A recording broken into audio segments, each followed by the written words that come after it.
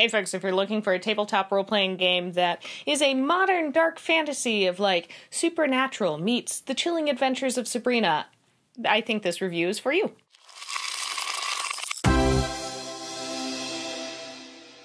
The folks over at Angry Hamster sent me the Quick Start rules for Witch Fated Souls 2nd edition to check out and review. Now, I have not played the 1st edition, so I'm going to be focusing just on this Quick Start rules for the 2nd edition. And if you're interested in finding out more about the 2nd edition, it's currently being kickstarted. If you're new here, hi, I'm Dawn. This is Roll for Initiative, where we make videos all about tabletop role-playing games and our other geeky interests. So why don't you hit that subscribe button and you'll get the videos in your subscription every week. Okay, let's dive back into this review. This game is a modern dark fantasy game where you play as a witch, an individual who has sold their soul to a demon for power. They're also referred to as the Fated. It takes place in a world like ours, but there is a supernatural world hidden under the surface that most people are unaware of. So, as I said before, shows like Supernatural, Chilling Adventures of Sabrina, maybe even Grimm, that kind of world, and I think also that kind of helps give you an idea of maybe the tone of this game. I also think this could potentially be a great way to introduce new players to what tabletop role-playing games are, as it is fairly beginner friendly. It starts out like explaining what a tabletop role-playing game is in this quick start guide, although be aware it does deal with some darker themes, so I think it might be a good way to introduce adults to tabletop role-playing games, but not necessarily kids. Before I get into talking about kind of the system, I want to address the art, which does a great job of introducing the feel of the game. It has this dark, creepy vibe to it, but at the same time there's kind of a bit of a lightness to it. In the quick start there are kind of two main art styles, one that reminds me a bit of like tarot cards. I can see kind of maybe a little bit of that kind of witchy vibe to it, and then the other kind of is a much more traditional digital art look that is a little bit of cartoony, but it still has that like creepy aspect to it. And I don't mean like cartoony in a bad way at all. Now, this game deals with some deep emotional stuff. You are trapped in a relationship with the demon you sold your soul to. It's very clearly like a bad, toxic, abusive relationship. It is not sugar-coated. It is not a thickly veiled algorithm. It's pretty straightforward. But at the same time, the game emphasizes that there should always be hope. Hope that one day you will break this deal and reclaim your soul. There's a variety of demons inspired by a number of creatures from folklore and traditions from a variety of cultures. The type of magic you cast is based on the demons. Now, magic is a side effect of the bargain. It's also a bit tricky, and I'll get more into kind of how magic works a little bit later. And the rules emphasize there are many reasons why your character may choose to sell their soul. And I will say that it doesn't come across as like you're playing an evil witch, or the idea that sometimes gets thrown around that like witches are evil. In fact, the opposite, I would say, because so much emphasis is placed on helping your fellow fated. So to help navigate this game and the themes safely, there is a unique set of safety tools included in the quick start. I like that it feels like it fits the game, making these unique hand shapes against your chest. But it also is something that I could see players maybe not remembering what the hand shapes are supposed to be, especially if they don't come up often, which hopefully you don't need the safety tools often, but they are there in case.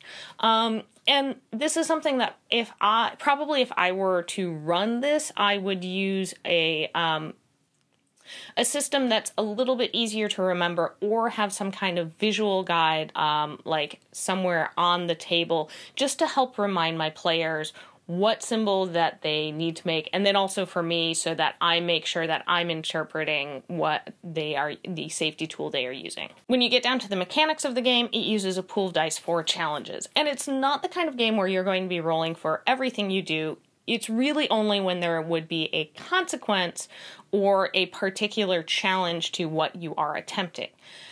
I do find it a little interesting that the way you level up abilities is linked to failing a check. The quick start doesn't go into a lot of detail about this, as it's not relevant to the adventure, but I could see potential for this to become unbalanced or result in skills that perhaps I'm not as interested in having my character be strong at growing faster than the skills that I much would rather them actually be good at. Another interesting thing is the Game Master does not roll dice for the NPCs. Instead, the NPCs have opposition ratings, strengths, flaws, and unique abilities, and the Game Master just kind of narrates what happens in response to what the players choose to do. For the Game Master, you're not going to be juggling a bunch of stats, but I could see a Game Master potentially abusing this, as they could just kind of narrate whatever they want.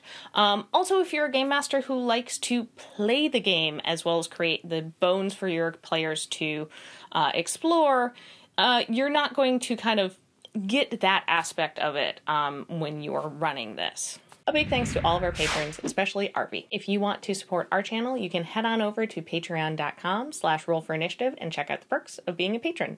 Okay, let's find out more about this book. Okay, so let's talk about magic. Now, you're not going to be casting a ton of spells, rituals, using lots of potions in this system. But one thing I do like is that your spells, rituals, and potions just work. You don't have to roll for them. It just happens.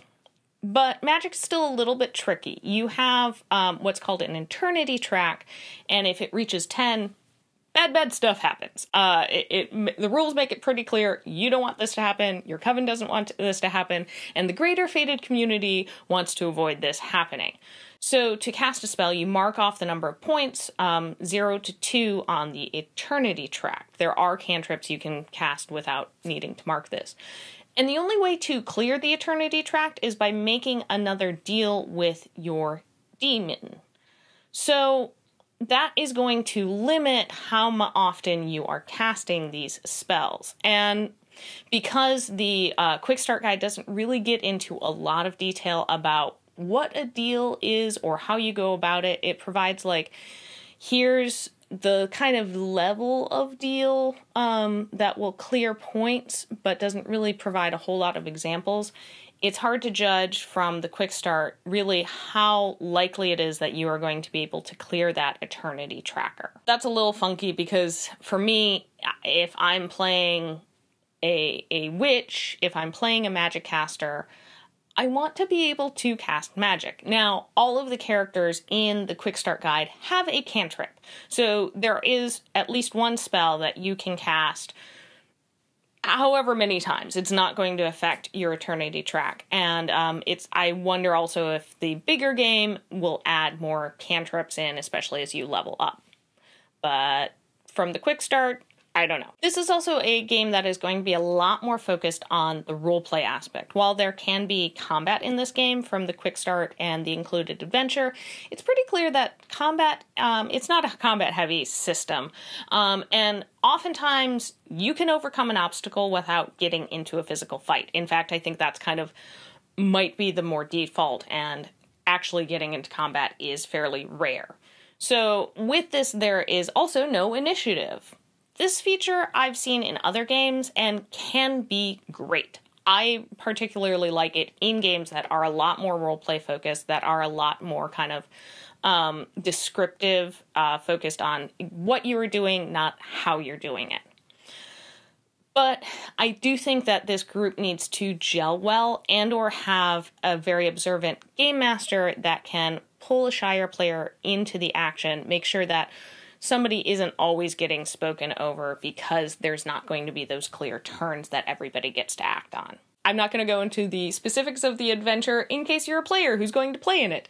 But I will say that the writing gives a great feel for the setting. There are 7 pre-generated characters to choose from. You can probably play through this entire adventure in one session to get a feel for the game.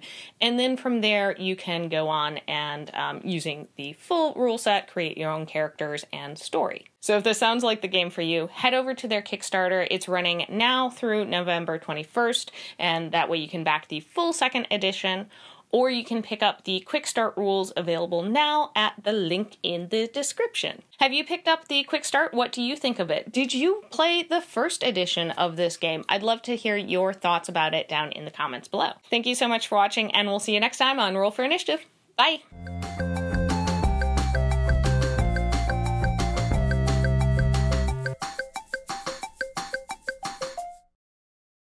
Can you fit there?